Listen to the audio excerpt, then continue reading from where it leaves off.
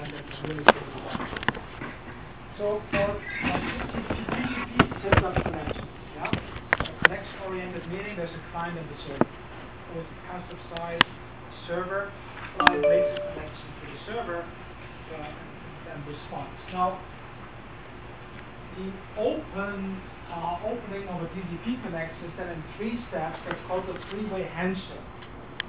And I don't want to elaborate too much on why you need these three-way handshakes. That we covered that in 361. It's a general problem of connection-oriented protocol. We'll just show you how it's done in TCP. So essentially, the 3 steps are the client opening a connection to the waiting server, the server responding, and then the client acknowledging that response. Now, how is it done? The active open, that's where the client requests the connection, is essentially a TCP connection, a TCP segment, only a header, that has a SYN bit set.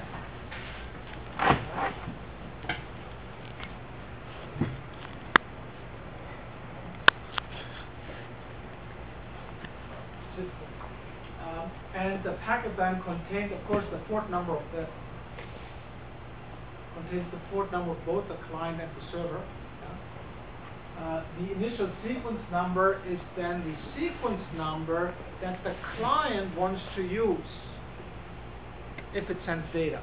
Actually, the first number with actual data will be +1, the number that is being sent. There's a subtle reason for that. It has to do that with retransmission of SYN packets. Now, the passive open is then the acknowledgement by the server, the granting of the request. That's called so the first packet is called commonly the SYN packet.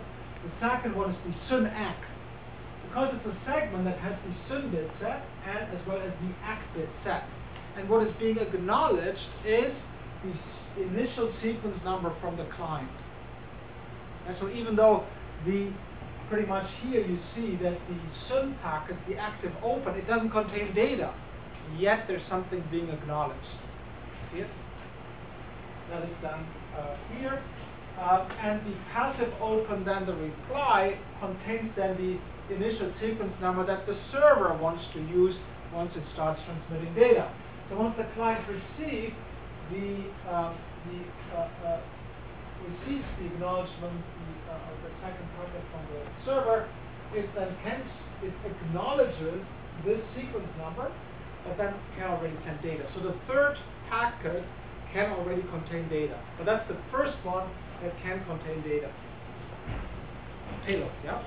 So that's the sequence. Yeah, there's the SYN ACK, and then the acknowledgement with the data. So the SYN, if it has sequence number X, the acknowledgement is X plus 1 being sent. Yeah, acknowledge X plus 1. And if you're looking, the sequence number that will be sent is X plus 1. Yeah, so when this client sends the sequence number 5, the first byte that is being transmitted, the sequence number containing the first byte of the payload, X plus 1. That's a little bit subtle. Then the SYN ACK, and then the acknowledgement. So this third packet can have data. Well, so that's how it looks like in real life. Just from traffic capture, you see the first one has no payload. S stands for SYN bit set, then there's the first sequence number, second sequence number. It just happens the randomly selected initial sequence numbers. 0 means there's no payload, that's the number of payload bits. Win 16384, that is the window size that the client communicates to the server. This corresponds to the buffer that the client has available for data that the server transmits with it. And then when the server responds, the same thing, it's the SYN bit set, also the ACK flag set. It says then a window size of 8760. The MSS being the maximum segment size. And that is also, and I said this is negotiated during connection establishment. It's essentially an option that is sent in the SYN packets. Yeah? MSS1460, both sent this. This matches then to an MTU of 1500. And then the acknowledgement is going to run here. And that's how it goes. Yeah? So that's what you observe. Now, closing a connection is done it takes 4 packets. Actually, it takes 2 times 2 packets. Both sides of the connection, the client and the server, can be the first to terminate a connection. These, because they're so independent, they're called half closes. So, and closing of a connection, half close, is initiated by sending a TCP segment where the finish flag is set. So whoever starts first is the active closer, whoever sends the second finish is the passive closer. So the response of the active close is initiated by one side, client or server, sending a packet with a fin bit set, which has to be acknowledged. If it's not acknowledged, it's being retransmitted, counted as a regular packet. What this in this case is that when you're sending, when I'm sending I'm the active closer, that means I have no more data to send. But you're sending data to me, I still accept it. So that second part of the connection can remain open, and at some other time, Y sends that when it's done, when Y is sending, done with its sending data, it then sends the finish, sends another segment with the fin flag set, and which also has to be acknowledged. So, which kind of leads to this type of interaction. We have the server finishing here to the terminating the connection to the client. Then you see the client here acknowledges the fin, and then at some later time it then does its own close, which also has to be acknowledged. Now, an interesting question here is, and that's actually there's a heuristic here in TCP, is when the active, when the passive, at this point here, the server being the active opener, at this point here, after this packet has been sent, the server here doesn't expect to do anything anymore. That is done. It has opened its data pipe to the other side. It has acknowledged the closing of the other direction, so it's essentially done. Yet, this part here, the passive closer still has to leave the connection open for some time, actually considerable time, and it leaves it open because what may happen is that this acknowledgement may get lost. In which case, what would happen at the client here, the client not receiving an acknowledgement would retransmit the closing of the connection. So if there's nothing here anymore waiting, that retransmission that acknowledgement will never come. So which leaves then this side here, the passive closer, as the hanging for quite some time, because it will retransmit according to the retransmission rules.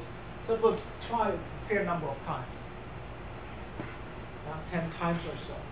So the rule here is that at the active closer part here, if it has acknowledged the second fin from the passive closer, it has to leave the connection open for some time. So these are here. So the connection of a TCP can be represented at both the client and the server, can be represented as a state transition diagram. These are the states. So there's quite some states to it. So from closed till established to closing, closed. So these are all the states. Let me just show you the state transition diagram, how this works out. This on the left-hand side is the client, on the right-hand side is the server. So the state, initially both are in state, both client and server are in state closed. The first thing that has to happen is that the server has to put itself into a listen mode. The server has to listen, yeah? Be ready to receive, it has to, be ready to receive connection requests. Then the client, when it sends a SYN packet, it gets into the SYN send state. If it receives the acknowledgement request and it has sent its ACK, it is in the established state. The server side is in the established state once it receives the acknowledgement for the SYN ACK packet, the second packet. In the establishment phase, both sides exchange data, in both directions. So that connection can go on for ever. If one side is done and this side here, the client side closes the connection, client closes it, and then they're going through the spin wave, close wave, let's act through the state. And on the here's this point, you see here at this point, this is the active closer here. After sending this acknowledgement for the spin packet here, the client does not just terminate the connection, it remains in this time wait state, because there may be retransmission of this finished segment if the acknowledgement is not received. If this acknowledgement does not arrive, the passive closer here times out, retransmits it, and it's better if there's somebody waiting. So that's the state transition here. So this is the state diagram. The state diagram has, so this shows from close to established. The second diagram goes from established to close. The red arrows are one side of the connection. The blue arrows point to the other side. So what we have here is that we have the server side on the left portion, that's the blue part, and the red sections here, this is the client part. So the client sets itself into passive open. Then the client goes from, by sending a SYN bit, it goes from close to SYN send. Then, if in the state, if it receives the SYN ACK packet, now this is received from the server. In the listen state, the server, if it receives a SYN packet, it replies to the SYN ACK. Then, when the SYN ACK is received at the client, it sends an ACK itself, it's received. If that ACK is received, then the server gets into the establishment phase. So what these little arrows here indicate are, things that can happen in the course of opening a connection, which are not this. So what can happen is that both sides can do it simultaneously. If you're sending an ACK and you're receiving an ACK at the same time, that will create an opening of a connection. There's the RST, that is the reset flag. If that's received, the server goes back to the listen state and so on. Again, there's some things that can happen here. So the interesting part is actually the little black arrows here. These are all these circumstances that the TCP state machine provisions for, that before a connection is actually closed, you can finish it. So the server is allowed to terminate a connection that it happened. And this it may send, possibly, if it never receives the SYN ACK. If it never receives the ACK or if it never receives the packet then it may just terminate the connection. So that's the opening. The closing has these two different pieces. This is the passive closer. This is the active closer. This is the one who does this close first. So the active opener, you have this closing the connection, waiting for an ACK, and then waiting for the other side to act. So for the passive closer, the state diagram is different. If it receives the first ACK from the active closer, it goes into close wait, and then once it's done with its data transmission, it just sends the finished bit. If it receives the acknowledgement of that, it terminates. Whereas here, the client goes through the state here where it has to, in the end, wait, even if it has received this act, which is this part here, it has to wait for a longer timeout to close the connection, which is exactly this piece here. That's what that I mentioned earlier. But this part is done with everything. It's not expecting to receive any packet. It's not expecting to send any packet. Yet it has to wait, just in case that this last acknowledgement is not received. And in this case here,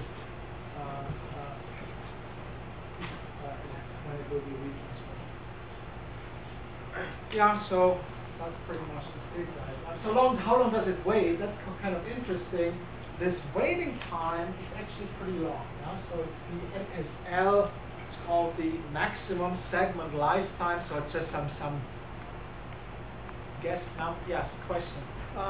So you mentioned that it needs to wait for some time just in case the acknowledgement gets lost, right? Yes. What if it the server goes down or the client goes down? In that case, will it just retransmit a bunch of times? Yeah. Well, if things go down, then you got to do what you got to do. Yeah. Then if that, what happens then is, let's suppose this part here just breaks. What will happen then here that you'll have just many retransmissions. And then eventually, here at this side here, the server will just give up. Now, that's regular procedure, but it will take some time. There will be many retransmission attempts. Yeah, you don't want to have that as regular behavior. That's the whole point. That's what it's terminating. Yeah, if you would just terminate here, yeah, then you would leave. If things go bad with this packet, with this acknowledgement here. Then you would you would just, this guy, he would just retransmit packets. Nobody, this would be the same then like a failure, and you would just retransmit and retransmit n number of times before the site gives up. It just slows down the closing procedure. That's the only. There's not so much to it, but there's some thought that went into this design, and again, kind of it gets more interesting the longer you study it. So if you're at this level here, I just point to some of the interesting pieces here. This is one of them. And so what is interesting is that this maximum segment lifetime is set to something ridiculously long. Yeah, maximum segment lifetime. How long do you have to wait? Well, how long can a packet be in transition? How long do you wait for? How long can that take to get a retransmission? Well, they set it to something between 30 seconds and 2 minutes, and that's something that you explore, play with in the lab to find out what the number is going to be. What else is interesting? Resetting a connection. Yeah, at any point pretty much, TCP connection can just be a reset. If you hit Control-C, yeah, if you're doing a telnet section, you hit Control-C, you'll see that will get a packet out with the reset flag set, and that terminates the connection then immediately. And that's pretty much it. And I think from any of these states, one can have an arrow to the reset state. That's it on the connection management. Yeah. It's semi-exciting.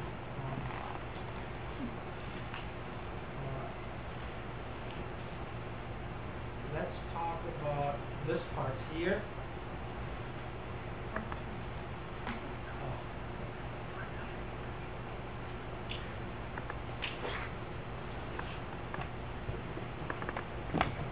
TCP provides all these services. IP doesn't do a lot. Yeah, just sends segments. TCP does a lot. It makes sure that sender and receiver that their rate is being set, If something goes wrong, packets gets lost, TCP retransmits, and if the network is too crowded, if it's congested, then TCP adjusts the sender to send less. So these are essentially three algorithms, and you've heard about these algorithms in your first networking class. Flow control, error control, congestion control, maybe not congestion, but flow control and error control you have heard about. Flow control is sliding window, yeah? Or you use, what's the simpler one where you can only send one packet, stop and go, stop and wait, yeah? Or ABP, alternating bit protocol. TCP essentially uses sliding window. Then for error control, you have heard about algorithms like, what was it? ABP, that's an error control protocol with a single packet. You have go back N. You have selective repeat. Are there any others? That's pretty, it's not so much. Huh? They're proactive algorithms where you use overcode. They are forward error correction. Forward error correction is if you add redundancy to your data, and then you only need to get, so if you have say, an amount of data n blocks, you send n plus k, and if you drop k up to k, if you receive out of these n plus k that I'm sending to you, if you receive any n, you can reconstruct the original n packets. That's forward error correction. That is used a lot in data transmission. TCP doesn't do it. Yeah, what can I say? At the application layer, it may still exist.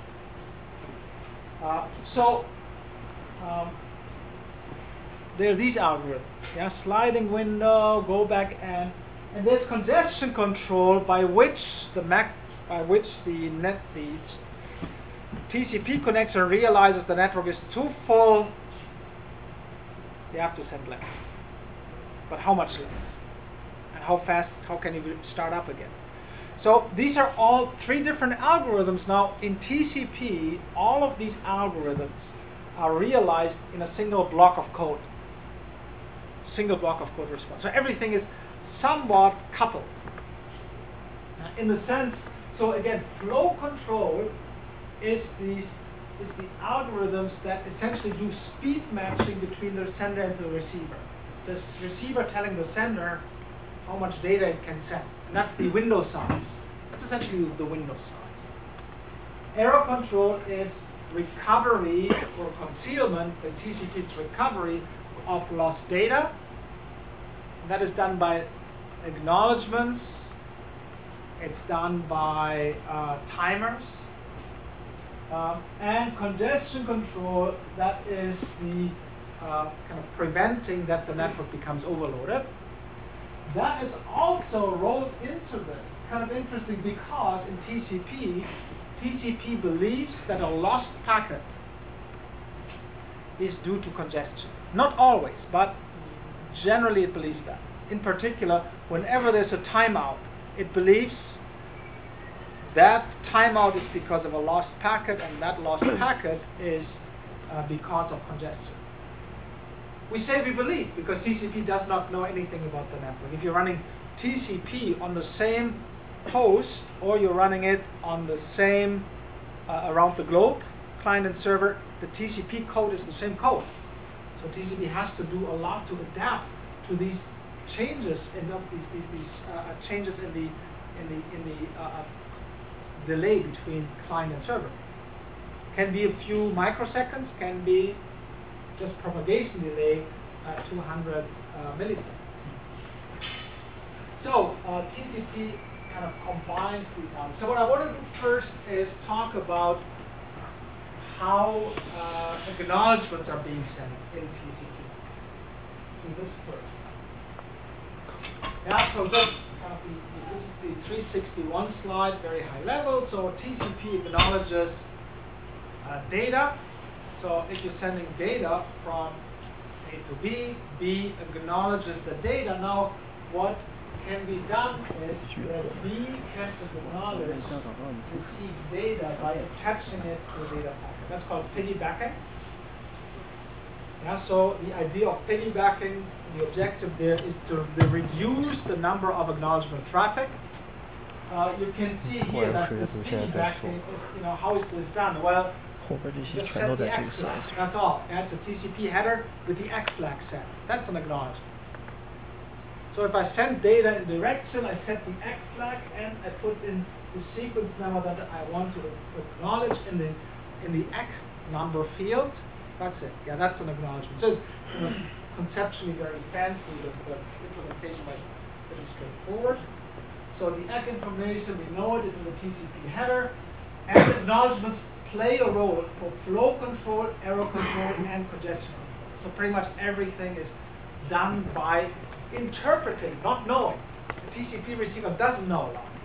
It just interprets the information to make a guess about error control and congestion. All right. So there's the acknowledgement here, and we send it out of context. So what we know is that packets TCP segments have sequence numbers. Sequence numbers are the sequence number of the first byte of the payload. Yeah, so after the TCP header, there's payload. The first byte has a number. That number is the sequence number. Now, TCP sequence numbers are associated with bytes. Now, the sequence number for the first byte is written in the sequence number field. The sequence numbers are 32-bit long, and they're wrapped once it goes around. It's no big deal. And the first sequence number that is used is just randomly selected when opening a connection, and it's sent in these settings. So that's that. Let's look at the acknowledgement. Acknowledgement.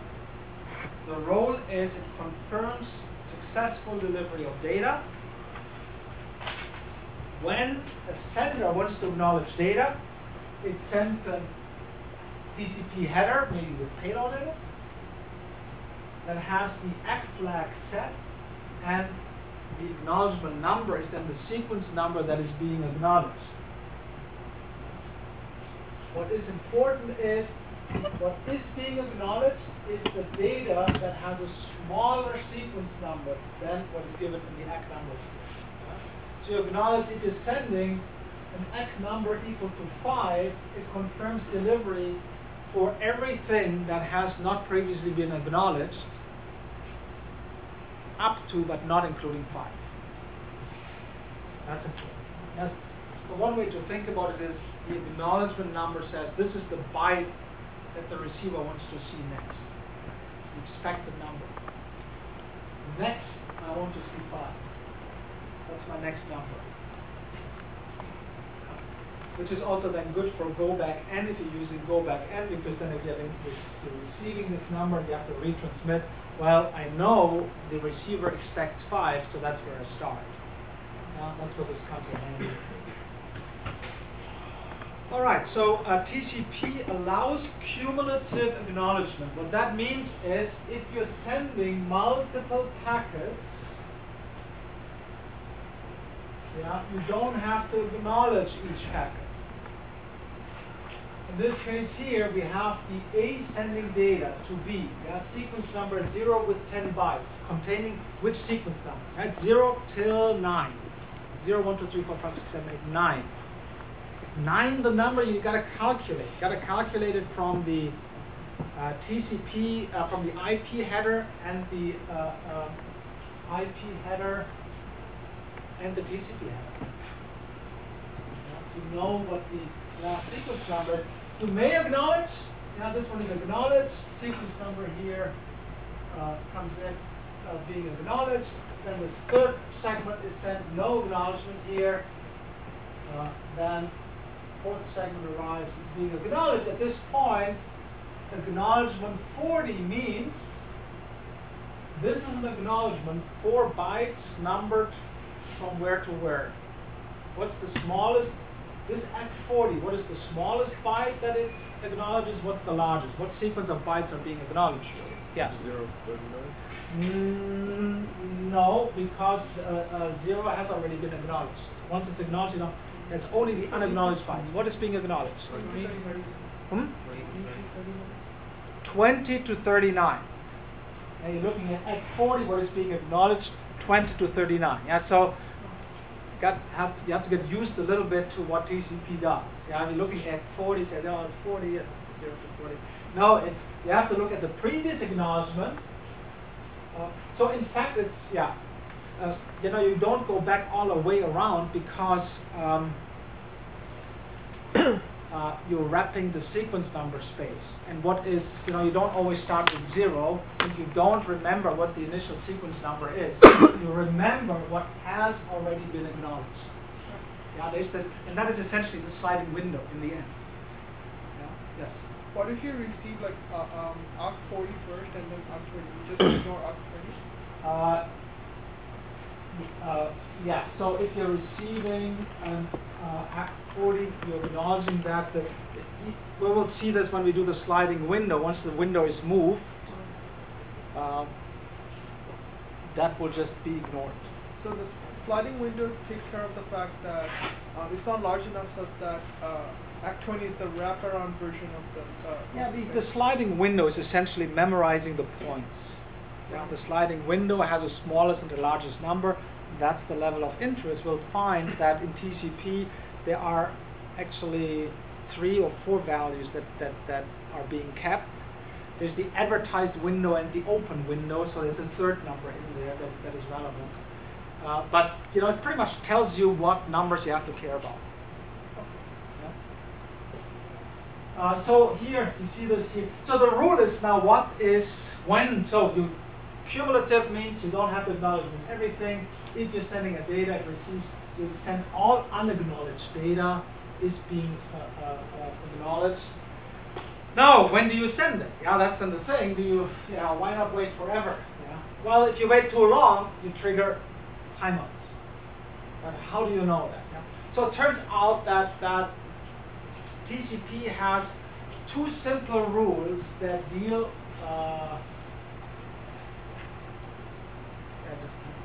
There are 2 simple rules that TCP uses to govern that trigger the transmission of acknowledgments.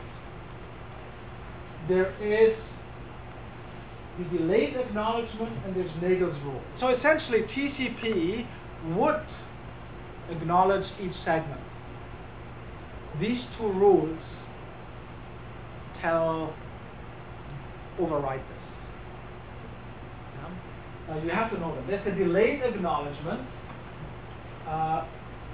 and what it means is that the transmission of an acknowledgement can be delayed, but not for more than 200 milliseconds.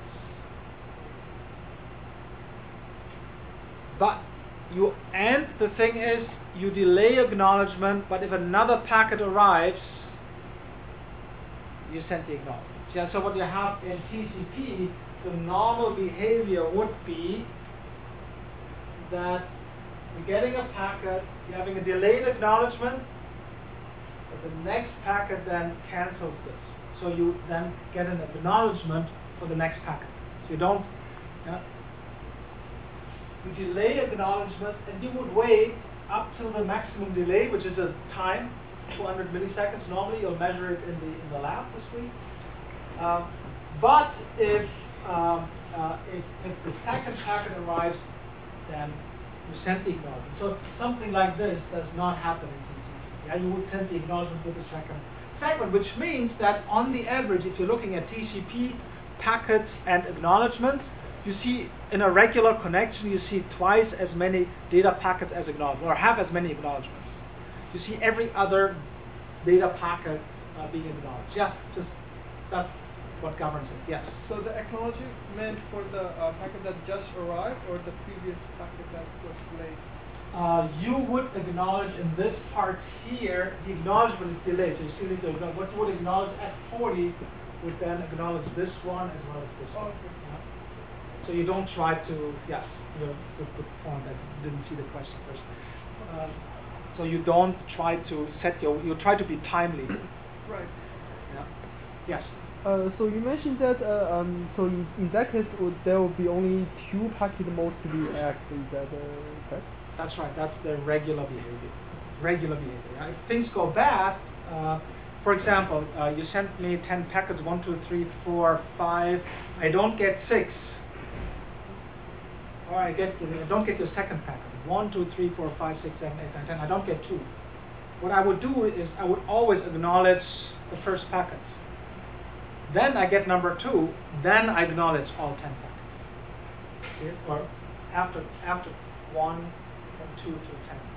So it is possible that you acknowledge multiple packets, but in regular behavior, if nothing gets lost, every other one. That's where this is where the error control gets rolled into the acknowledgement. It's all rolled into one, but mentally you can separate it out. And the way I present it, it's a little bit separated out, so you can make sense out of it. Yes? Isn't what you mentioned selective acknowledgement? Selective acknowledgement is pretty much orthogonal to this. This is something that selective acknowledgement is communicated in in options of the TCP header. So I mean, if it doesn't get 2, it would retransmit 2, 3, 4, 5, 6. Yes. So, but if you're doing selective acknowledgement, your acknowledgement scheme becomes really complex. TCP has since recently, and by recently I mean 15 years. I know when it was new, yeah. But it's not used really, so I'm not really talking about it much. But if you're looking at there is an open negotiation of, or try to look for it in the lab, yeah, if you see it. You would see it in the header, yeah, and Wireshark will parse it nicely for you and present it to you. But what you will always see is that when the connection is established, there's an option where both sides agree that they can do it. Yeah, that is something that has to be done in the SYN packet. Okay, delayed acknowledgement. The second one is Nagel's rule. Nagel's rule is pretty much the idea behind that is that if it's pretty much intended if you're doing remote terminal applications like Secure Shell and Telnet. What Telnet normally does, it sends 1 packet per letter type. Type your name, that many packets. So now if it takes a long time for an acknowledgement to come back, let's say if it takes the time for an acknowledgement to come back, if that is longer than my time to type the second character, then I shouldn't really send a packet for each character. I should wait until that ACK comes back and send multiple characters at one time. So that is Nagel's rule.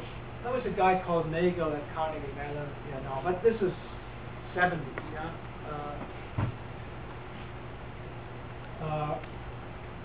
Pretty much a rule where you should not send too many small segments. And small segment means a segment that has a 1 byte payload, essentially 1 character.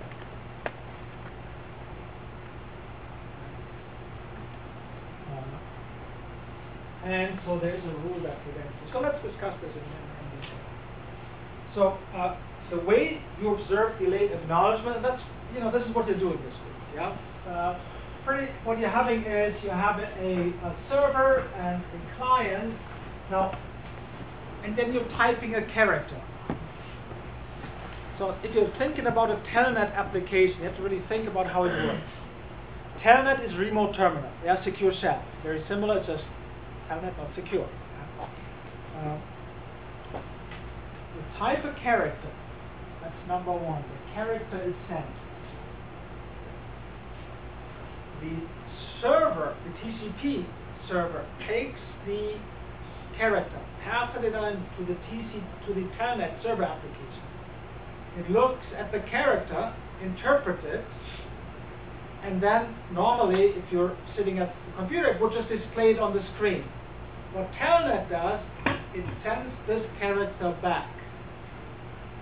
Yeah, so if you're typing a character, there are actually 2 characters being sent. The character that you type, then what is being interpreted, this is sent back Display. and then it's shown on your screen. So when I say you're typing a character, you see 3 packets. You would expect 3 packets. But actually, how many packets would we expect? We would expect that we send the character, we get an acknowledgement. Then the server sends the acknowledgement back, which is acknowledged. 2 characters in each direction, both are being acknowledged. We would expect 4 packets. Yeah? So in fact, what you're seeing is, well, you see in most cases you see 3 characters. So here, this is the scenario. Argon to neon. You know, I typed 3 characters. Bum bum bum. Each character has each type character results in 3 packets being transmitted. The first one, yeah, no. Why is the X not different? It's maybe from the previous one. Push sequence number 1 to 2, F number 1, and no data acknowledgement. Yeah, I sent the packet, neon, it acknowledges the data and sends the echo character back. What is interesting about here is, and this is where you see the delayed acknowledgement, the echo character that neon sends back to argon. So I sent the character, it's typed on argon, it's sent to neon. Neon echoes the character back. But the acknowledgement for the character sent by argon could have been sent earlier. Yeah, because you can do it, you're just thinking about layering. When at the end of number 1, when the character arrives, that's when you would send the acknowledgement. Then the data is passed to the telnet server, it's interpreted and being sent back. That's when the acknowledgement is being sent. Yeah? So this is pretty much the delayed acknowledgement kicking in. You're waiting until you have data. You're holding, you're delaying the acknowledgement, making a bet that there's data in the reverse direction to increase opportunities for piggybacking. And that's what's taking place. Yeah? Yeah, so what you would normally expect is send the character, get the acknowledgement, then the echo of the character is sent as a 3rd packet, and then which is then being acknowledged, but what we actually see is this one here. Character is sent, an echo. So what's happening here, this part here, the server, neon, is holding on with the acknowledgement. But then the server has its own data. That was the gamble. The delay pays off. I'm sending a packet out. I save 1 packet, then save 40 bytes. Okay? Yes. What is the client piggyback as well? The client here has a delay pack also. It needs the client does not, well, let's see. Why does not the client not piggyback? Because not fast enough. It would have as comes in, it has, once the packet comes in, it doesn't have data ready. Oh, Yeah? You can try it in the lab. If you can type faster, Yeah. then it takes the acknowledgement to come back. You will see that that is being piggybacked. You have to be really fast. So it should be faster enough to within the time frame of the delay acknowledgement, right? No, it's actually, I'm talking about the piggyback. The delayed acknowledgement kicks in. You will see it, yeah? So if you're looking here, the 3rd packet, there is delayed act. Like this one here, very fast, long time. Look at here. The first 2 packets are being sent quickly because just sending the packet, the server does it, sends the character back, so the delayed acknowledgement is just cancelled pretty early. But the 3rd packet here, you see here, goes from 06 to 0.8.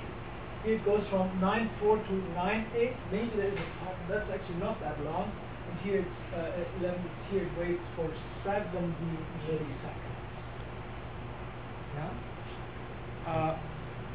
And maybe that is, it's not the maximum length because there are other events taking place, already other packets coming in. So for the third packet, you see the delayed act. Now, that delayed act, if you have data in the other direction,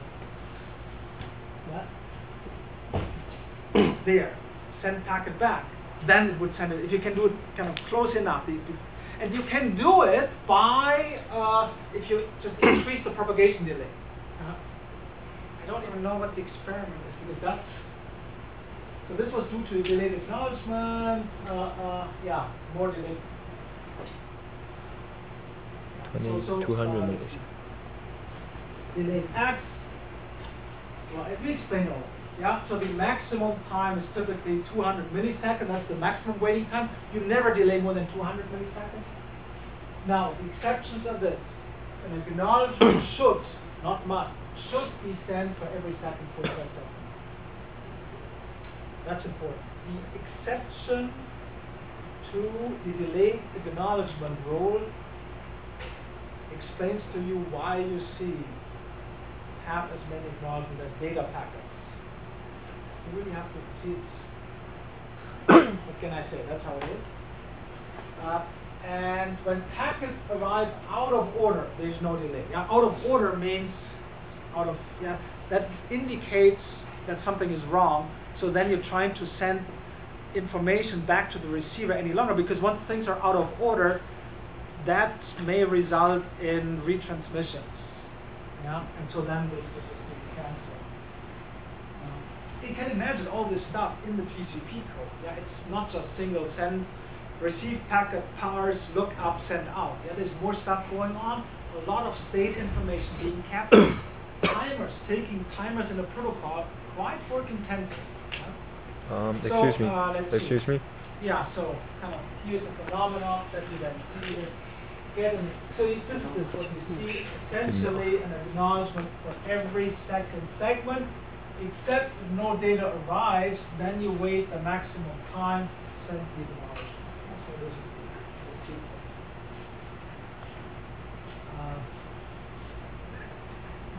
So this is something, except the, if I give you this, just the blue and the red stuff in an exam, and I give you this maximum time, I ask you which acknowledgements, put in the acknowledgement that TCP sent. At which time for how many data packets. You can put in the red arrows. All right.